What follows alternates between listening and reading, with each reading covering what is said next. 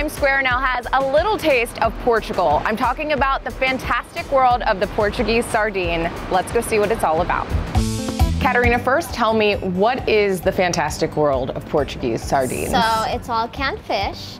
It's all Portuguese, and the factory opened in 1942. We bought it in 2015, and we still do it exactly the same way. I grew up going to Portugal, and I remember the smell of the sardines roasting. Tell me why Portuguese sardines are the best in the world. So it's like literally the queen of our ocean. It's what we have the most. We also have a festivity in Portugal that's all dedicated to the season of the sardines. How many sardines would you say you eat in a day working here? Working here, I'm being honest, not that much. But when it's the season of the sardines, like, we eat it all the time. Who knew a little fish could have so much power?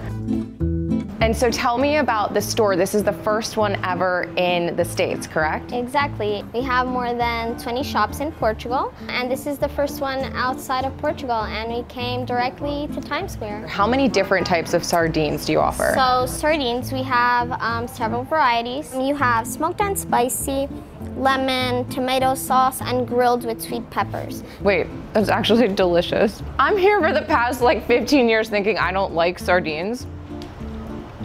I love it.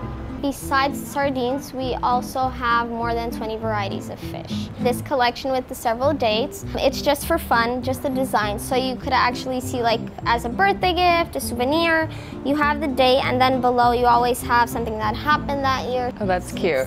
What about these gold blocks? So these are the most exclusive and traditional ones. It's the boneless and skinless one in extra virgin olive oil. And this one is actually compared to gold to value the product and the work of the ladies. Because to get the sardine completely clean, it's a lot of technique, a lot of work, a lot of patience. I actually visit the factory more than once, but the first time that I went there, I got totally blown away. These are ladies that been there like forever, doing like the job, loving it. It's like amazing. It's really breathtaking. I really like this one too. They converted me.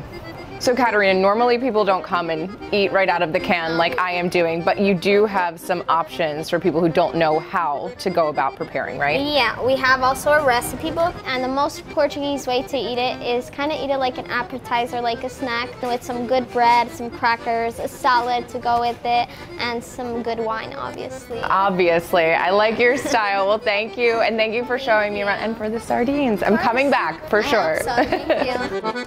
Thank you.